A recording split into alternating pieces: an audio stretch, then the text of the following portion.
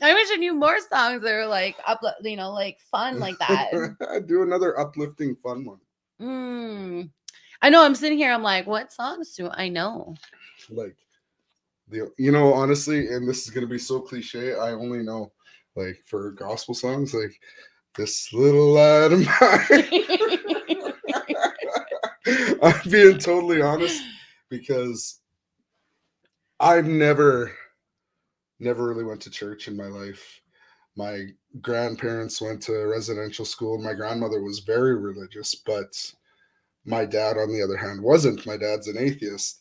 My mom is a Christian, but they let us choose. So we just never went to church at all. It wasn't like anything that was we were told not to do. Like if you want to go to church, go to church. Like I went to Sunday school a couple times with some friends, and I sat there and I got bored, so I told my parents, I'm like, I don't want to go back, and they're like, yeah, okay, you don't have to go back.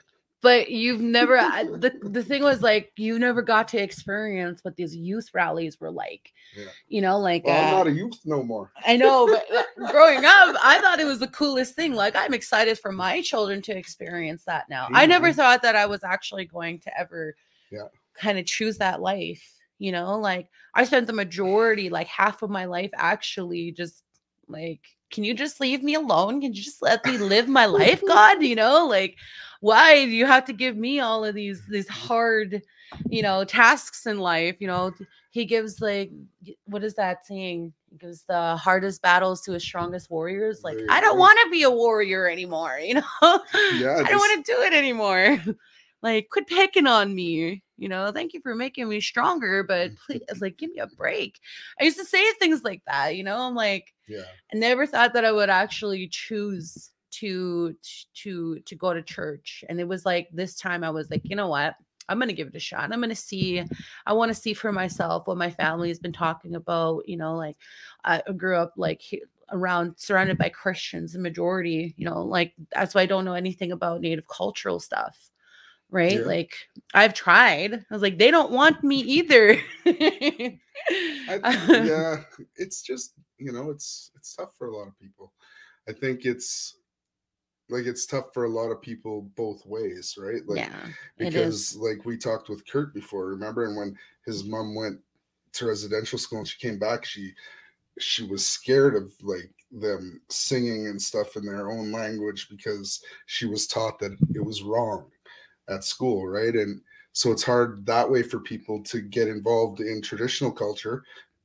And I've seen that when I worked as a frontline worker too. We used to do staff sweats.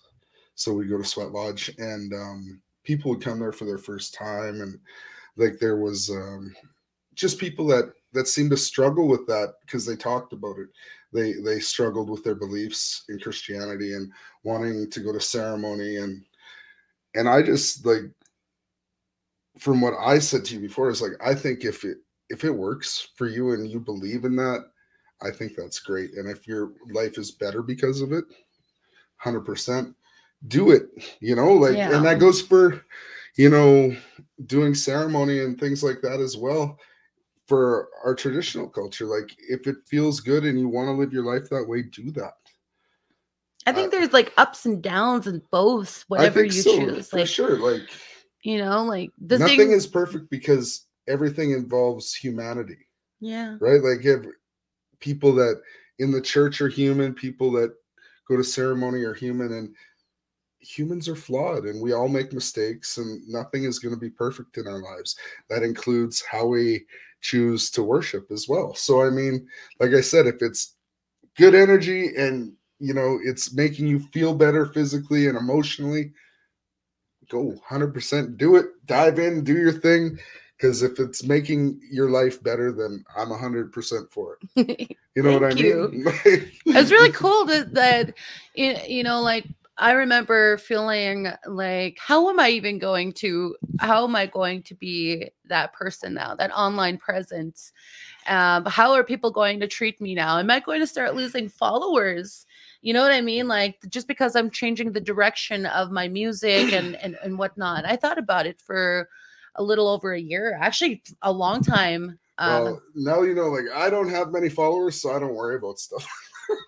Right? I'm like, they follow me because of country music, and now all of a sudden I'm just gonna switch up on them. No, I think they follow you because of you.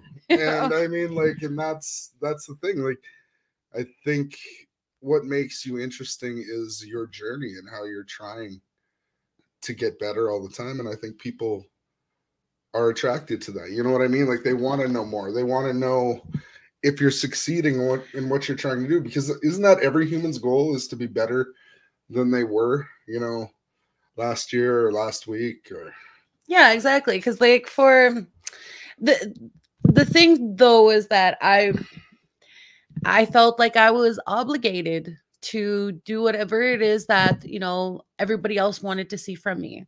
I also felt obligated, you know, like I was so worried to tell Darren what I wanted to do. And, you know, and I was in I don't want to walk away from like music. It was the type of music or what I was doing, you know. I want to take a different direction in it. You know what I like to say at all that?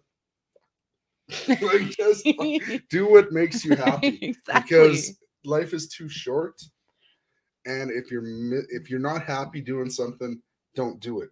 If you know, if a gig isn't working for you, don't do it anymore. Like, you know what I mean? If people are negative with you, don't be around them.